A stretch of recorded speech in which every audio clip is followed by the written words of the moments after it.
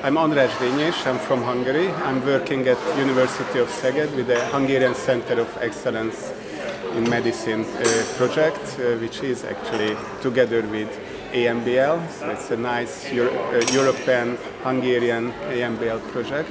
And in that project I started a new team on human pluripotent stem cell derived microglia 3D neuronal networks to learn about the reason for Alzheimer's disease and how to find maybe druggable targets, so new medicine.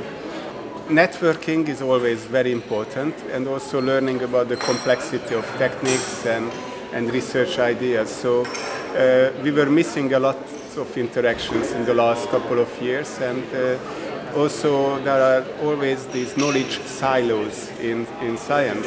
So breaking down the silos is very important, and this is a combination of different fields, different techniques.